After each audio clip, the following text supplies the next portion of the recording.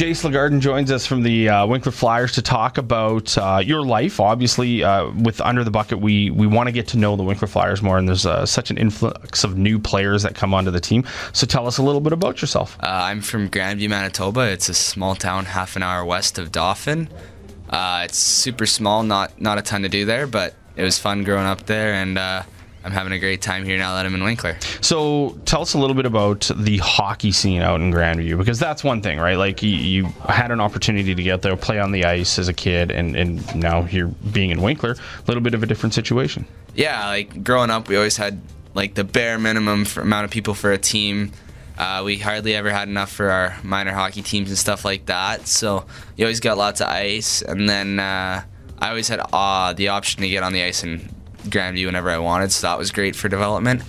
But now I'm in Winkler. It's way different. It's a lot different, and it's super fun. The travel, I would imagine, would be something that's a little different, because out in Grandview, you'd be traveling like crazy distances all the time just to play hockey. Yeah, we have a lot more closer games when with the Flyers here.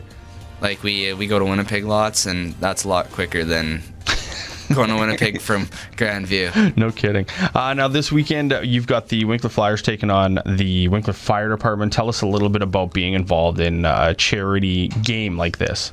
I think it's going to be super fun. I'm looking forward to it. It'll be my first time doing a charity event of this such, so I'm really excited for it.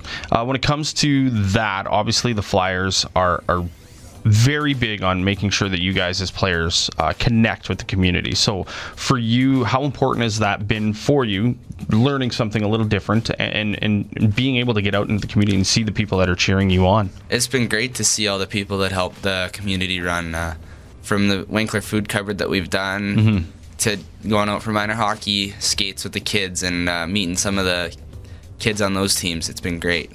It's a great opportunity. The game is happening on Sunday. Get your tickets, only $2, and that, of course, all goes to the Winkler Christmas Cheer Board. Jayce, thanks for doing this, and good luck for the rest of the season. Thanks for having me.